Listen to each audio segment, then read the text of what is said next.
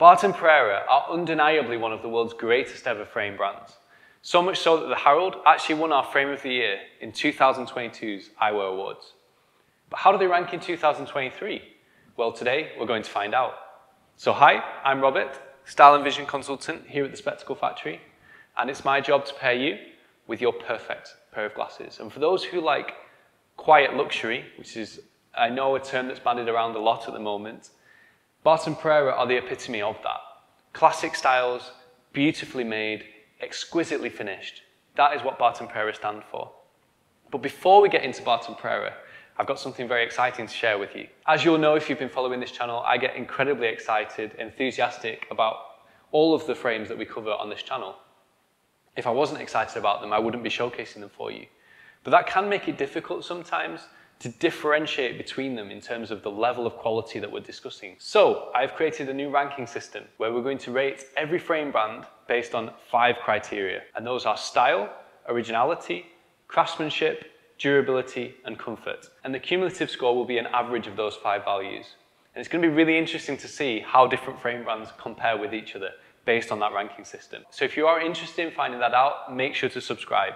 And at the end of this video, we're going to be giving Barton Perreira the first ever ranking on this channel. But before we can do that, let's review these new pieces for 2023. Let's start with the Ebbets. Of all the glasses that I've seen Barton Perreira produce in recent times, this one stood out to me the most. Lots of luxury eyewear frames will have a detail that makes them beautiful, that makes them unique and interesting. But it's rare that with one frame, every single detail catches the eye in that way.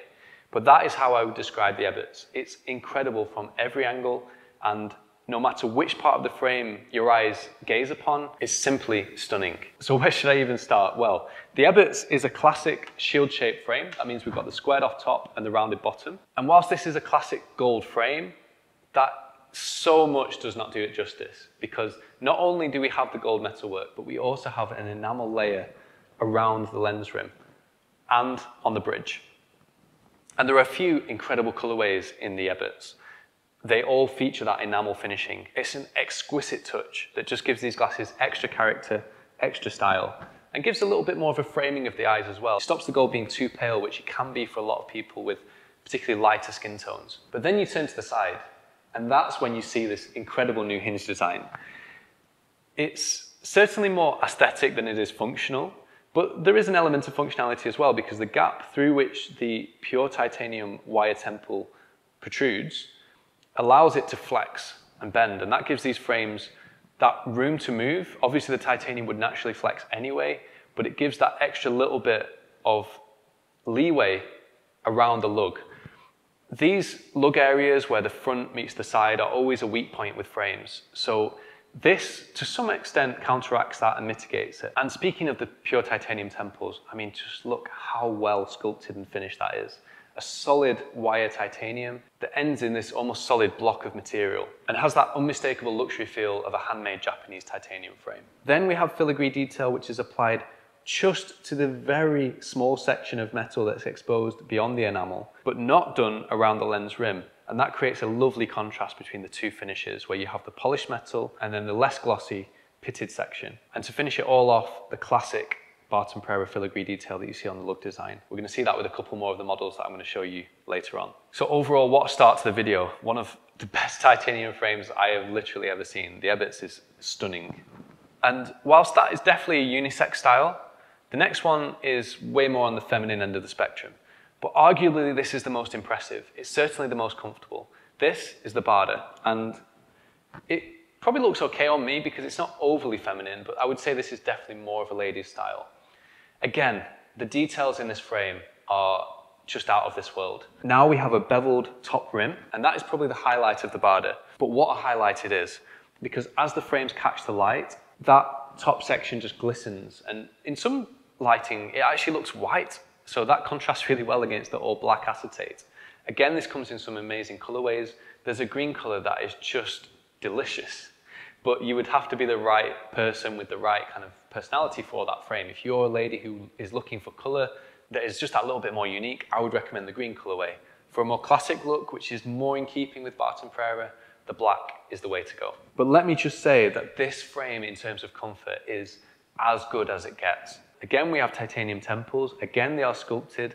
This time, unlike the Ebberts, they actually have detailing on the inside, and that creates a little bit of friction, just the tiniest amount of friction with the skin that helps to keep them in place. But can we just take a minute to appreciate how well formed this temple is? Because a third of the way down we have a black acetate, and for the rest of the 2/3 we have this gold titanium.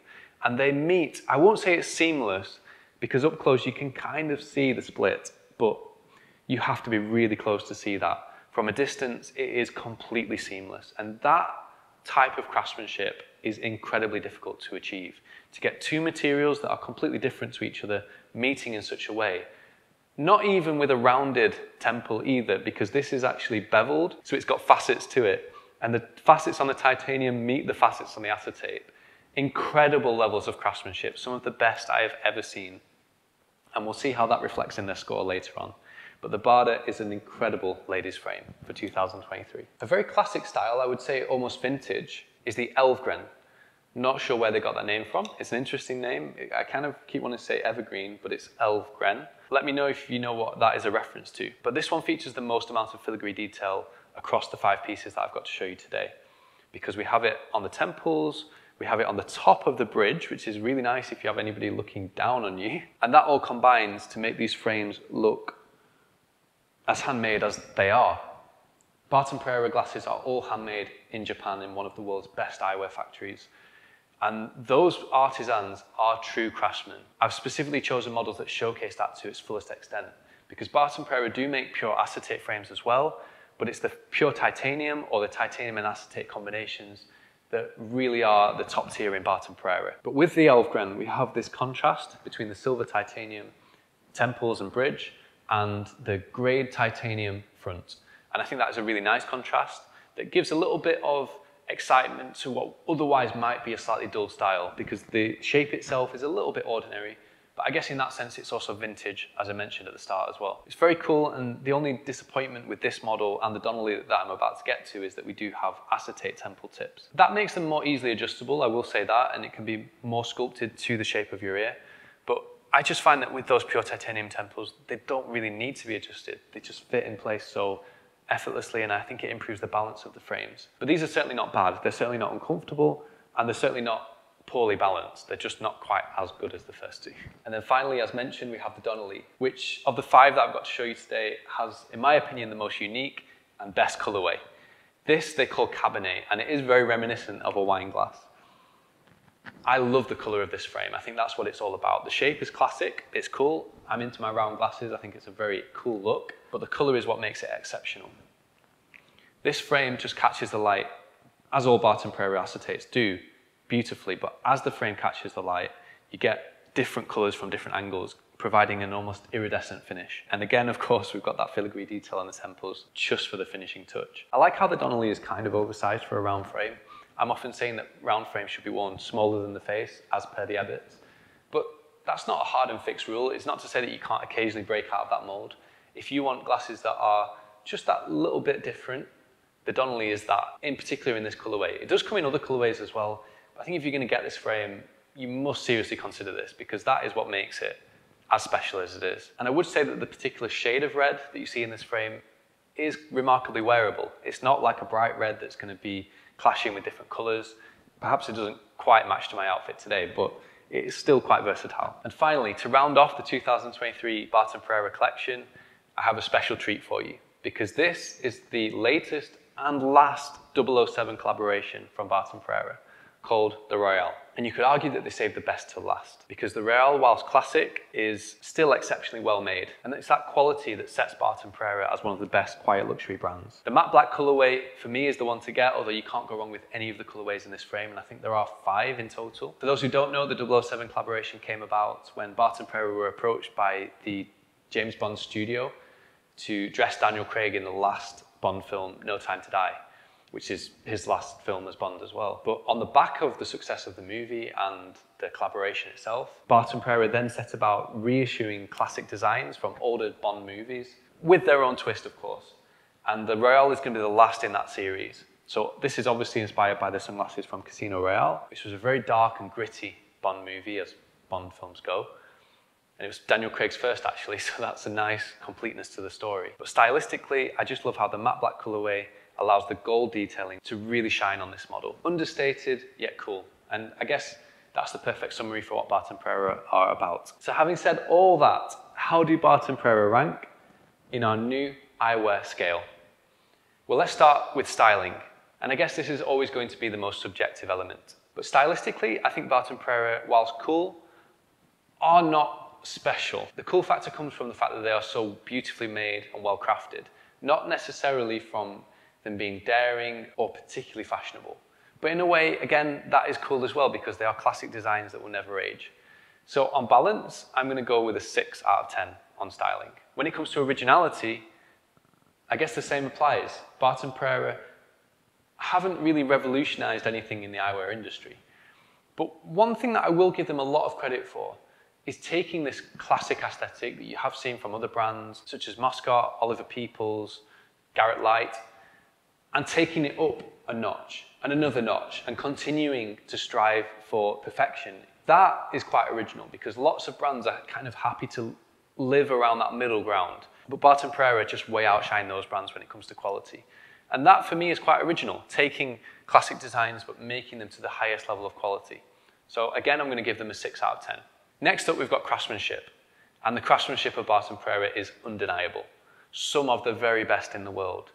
Are they the very best in the world? Well, I think there are a few brands out there that just add a little bit extra when it comes to craftsmanship. For example, Jacques-Marie Mage, you could argue maybe Oconi, perhaps Luca de Stale are just that extra little bit more refined. There's just a little bit more that goes into the manufacturing of them. So with that in mind, I'm going to give them a 9 out of 10. Next up, you've got comfort, and Barton Perreira are some of the most comfortable glasses in the world as well. Some of these pieces are just incredibly, insanely comfortable. Maybe not quite as lightweight as, for example, Reykjavik Eyes. I would say these are the most comfortable glasses in the world, but pretty close. So I'm going to give Barton Perreira a 9 out of 10 for comfort. And that, to be honest, applies across the whole range. You will not find an uncomfortable Barton Perreira frame. Of course, some are better than others, the titanium pieces being the best, but even the lightweight acetates like the Norton are exceptionally comfortable. And finally, we have durability. Now, if you were to step on a pair of Barton Perreira glasses, I wouldn't be confident that they would not break. So they're not kind of indestructible. But aside from genuine abuse of your frames, they're going to stand up really well. These frames are built to last. The quality of the materials and the composition of them is second to none, honestly. So if you look after them, you can keep a Barton Perreira as much as 10 years, perhaps more. And there aren't many glasses in the world where you can say that. But like I said, they're not going to stand up too much to a lot of punishment. You know, if you are someone who regularly takes your glasses off with one hand, like so, that's going to stretch them. It won't with Reykjavik Eyes for comparison, but with the Barton Perreira, it will. Their hinges are good and well made, but by no means the best that I've seen. And yeah, they're good glasses for people who respect their eyewear, that's what I would say. So with that being said, I'm going to give them an 8 out of 10 when it comes to durability. And that gives an average score of 7.6. I'm curious to know if you would rate Barton Perreira higher than that. Personally, I would have expected them to maybe have a higher score, but remember, this is the first time we're rating a brand on this channel. So it's going to be really interesting to see how that compares against other brands. And if you're fascinated to see it as well, make sure to subscribe, because in the upcoming weeks and months, we're going to be rating a lot of amazing eyewear brands on this channel. And I'd love you to be along for the journey. But if you found this video interesting or helpful, please give us a like, and I'll look forward to seeing you in the next video. Thanks, guys. Bye-bye.